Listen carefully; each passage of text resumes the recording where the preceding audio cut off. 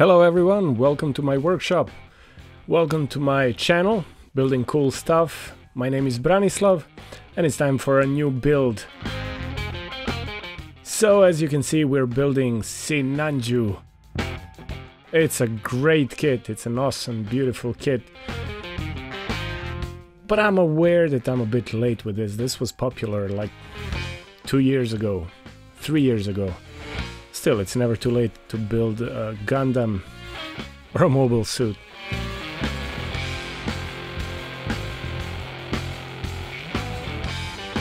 As always, we take the parts off the runner, use nippers, clean the parts, and I won't drag too much through this part.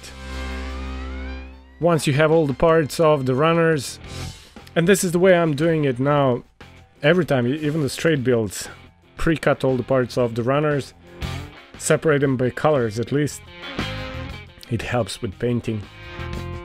And then, you know, assembly in the end. And I've seen in some Facebook groups that people ask, how do you do it? There is no way to make a mistake because all the parts are more or less different. No, all the parts are different, but like there are some similar ones, but if you pay attention to the manual, it's easy to put it all together. This is my compressor that I've bought, and it's an awesome compressor with chrome tank. The only problem is, as you can see, once you take off those dehumidifiers, you cannot unscrew it completely because the way it was installed, too close to the tank. So it's a big flaw. Once it's full of moist, you know, you can't just take it off and wipe it and have it ready to go on. These are all the red parts for Sinanju, all the same color, same shade of red.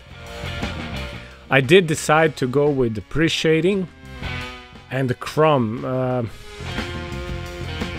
I'm gonna do the candy coat with preshading. As you can see, all my gear is here, the humidity is perfect. These are my air brushes. And you know, another question in the Facebook groups, the Gunpla builder groups, do I really need a high quality airbrush? These are around 100 euros a piece, and you do need them. Once you buy them, you know why you spend the money, you know the difference. It took me more than 2 years, maybe 3 years to get to these. I've started off with very cheap, very simple airbrushes, but these are very good. One is Iwata, the other one is Mr. Hobby.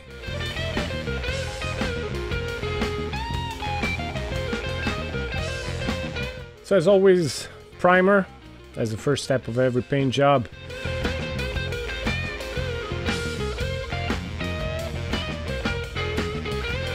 I still don't know how to pre-shade the yellow parts, because if you pre-shade them with black and light gray combination, as I always do with all the other colors, this yellow tends to be kind of greenish because of the black underneath, so this modulation doesn't really work for it.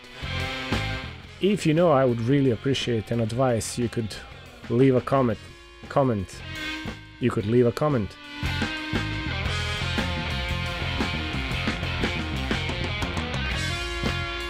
Always test your airbrush before you start painting, even with something as simple as primering.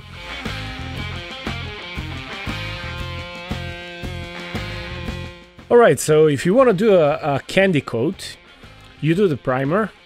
It's black, but it can be anything. And then you do the glossy black.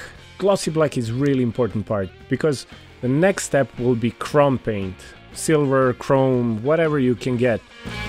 The shinier the better.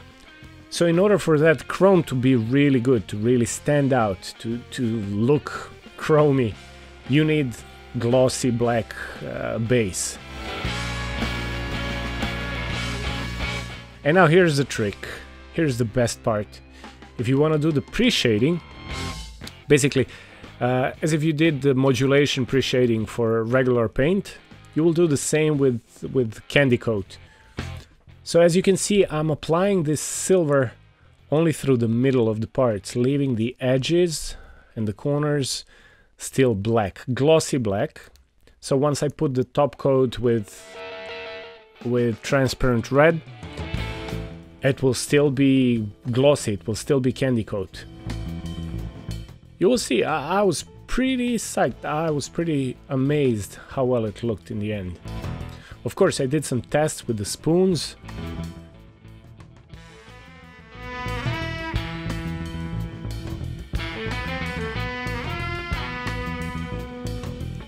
By the way, this video have been done a long time ago, but my old granddaddy of a computer, old Republic of Gamers Asus, about 8 years old computer, started dying off. So it's turning off, initially it was turning off only when it renders from Premiere. Now it started turning off even when I watch videos and do something simple. I tried cleaning and doing the paste change and everything, but it's still dying. So I bought a new one. That's why this video is so late and my channel was without new content for such a long time. I bought a Lenovo Legion model 2022 and I'm super happy about it.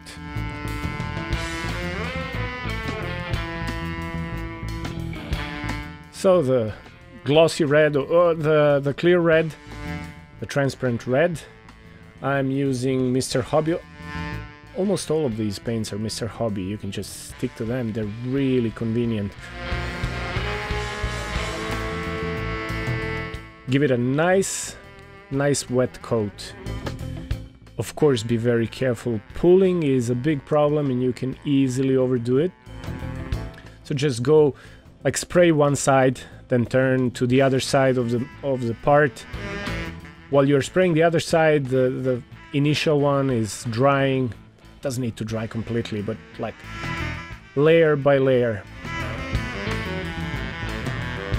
And just try to make estimation. Try to see yourself whether red is good and nice and well saturated.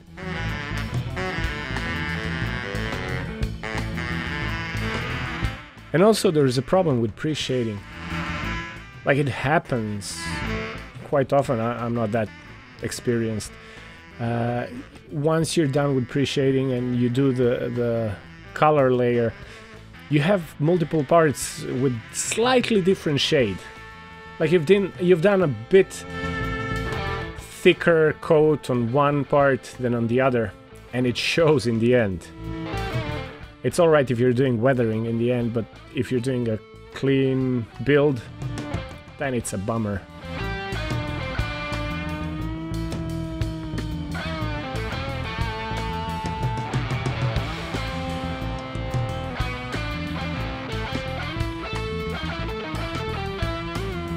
You gotta find a way to paint these parts that don't fit on the alligator clips.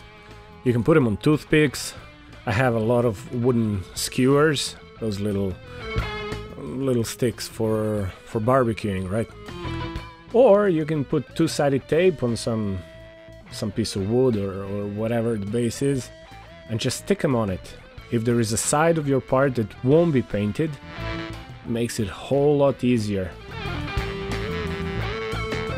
The biggest challenge would be to paint a sphere if it needs to be painted on all the sides.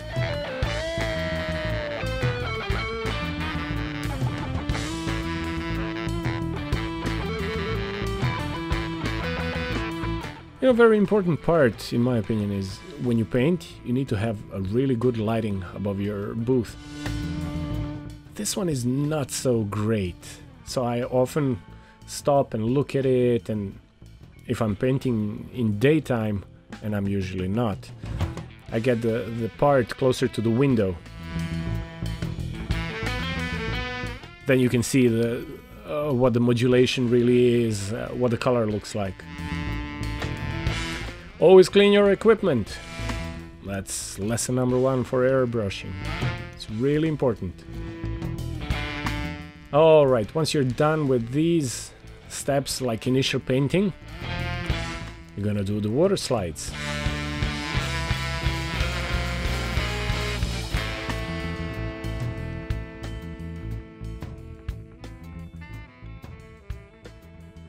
I've ordered 2 separate sets of water slides for this particular kit. And both of them came, like 2 of them were the same, and both of them were completely different from what Sinanju usually gets. I had no white stripes, those white stripes he has on, I think, side skirts, some on the backpack as well. But I did get something like this 10S, whatever. So it was for Sinanju, but not for this kit. It was for master grade, but I don't know, there is a difference between Verka and OVA. Once again, I don't know everything. If you do explain. I don't think I'll be building another one anytime soon, but I would like to know.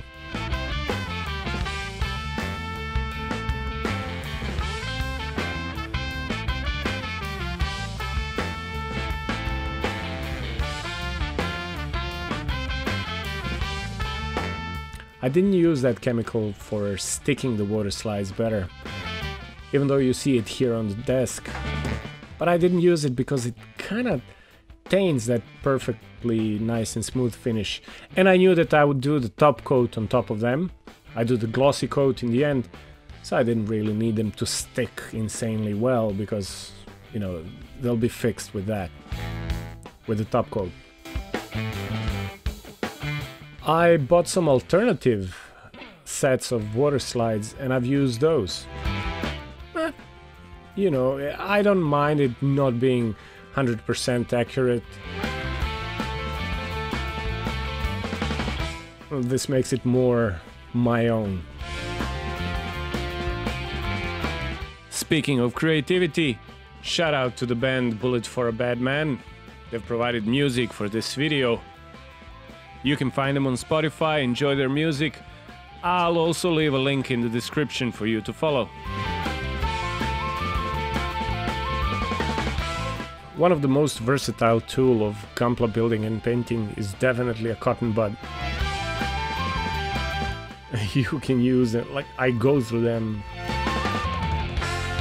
I go through tens of them per build.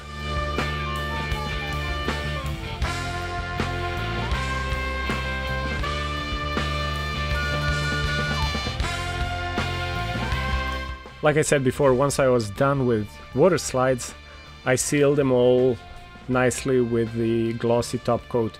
You can see here that I'm first just releasing the air from the airbrush, trying to dust off any particles that are stuck to the surface.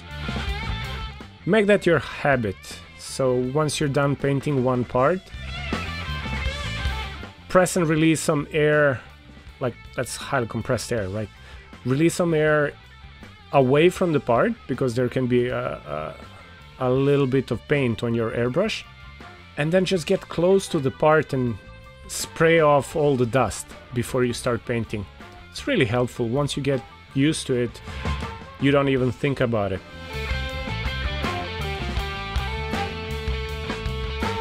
Once again, this is Mr. Hobby paint, Mr. Hobby gloss, Mr. Hobby clear gloss, I don't know the number. And this is the inner frame. So many parts. I've never built anything that was this complex. I was really psyched. So, black primer.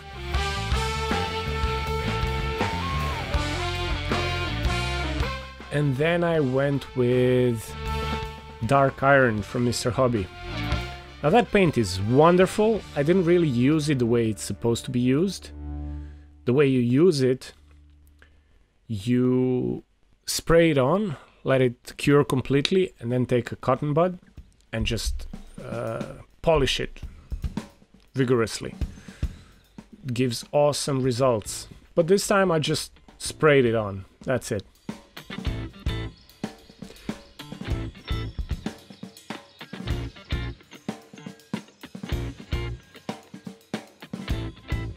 I've seen in many forums that Master Grade Sinanju has a really weak waist joint, and once I started building I could see why. The peg is all hollow. So I ordered third-party replaceable peg. It's interesting, they made this peg really weak, but they also made a place where you can fit the replaceable peg. Like there is a little hollow space underneath the peg. So I just drilled it out and put the metal part, and it's really good. It's worth it. It was super cheap, so if you're building Sinanju, master grade Sinanju, think about it. This is good investment. Alright, reverse wash. Reverse wash. It's not my language. Reverse wash works like this. Primer.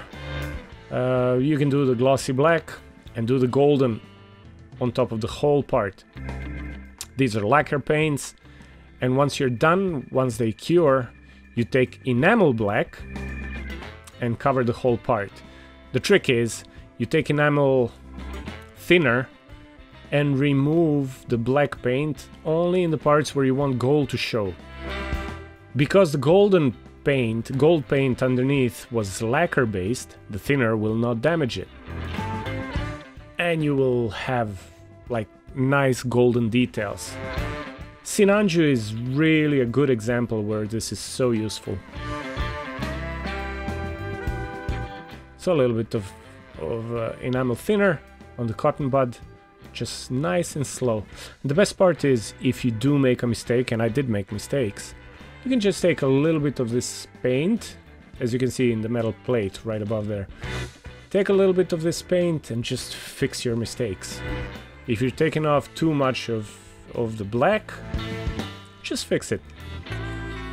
Especially if you plan to top coat it in the end. And I did top coat it with clear gloss again. Works perfect. Just look at this. This is so satisfying. One of the reasons I've been thinking, one of the reasons why I enjoy building Gunpla so much is because everything is so straightforward. Like I've learned everything, most of the things from YouTube, and you know there are good people who are really eager to share their knowledge on forums. There are a couple of Facebook groups that I'm a member of. And you just follow the example, you just follow what they tell you, and it works. It gives great results. Alright, final assembly. You see the amount of parts here. This is another thing that I've recently started doing. Put all the parts one next to the other, examine the user manual, and just go with it.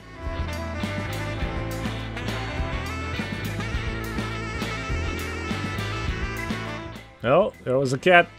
Time for you to click like. Ah, there's another cat. Give it 2 likes. No, don't double click that like button, please.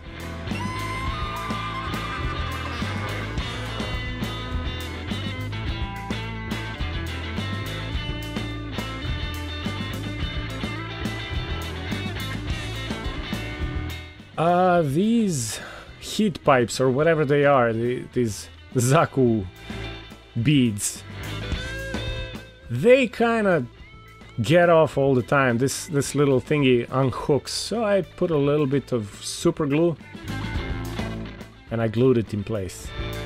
You gotta be super careful with super glue because it can melt the paint off so easily. So just be super careful with it. And ladies and gentlemen, here we go. The final build. This was a super satisfying build. Guys, I was so psyched about this. I've also separated all the fingers, as you can see, because just like Zaku 2.0, he has like 3 fingers joined together, then index finger is independent and the thumb. But it's made in a way so you can easily cut them off and like separate them from one another, and it all works like a charm.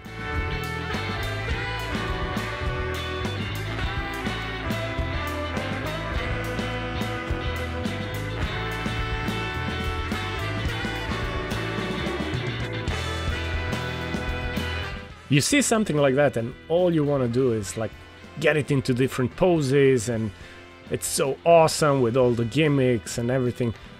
But then you start posing it really and it's not really as cool. What I'm trying to say is like parts start falling off, it's kind of finicky, kind of wobbly, so you get fed up with it pretty fast. But then again, I don't build Gunpla to play with them. I build them to enjoy the build. The build is the main goal. There we go!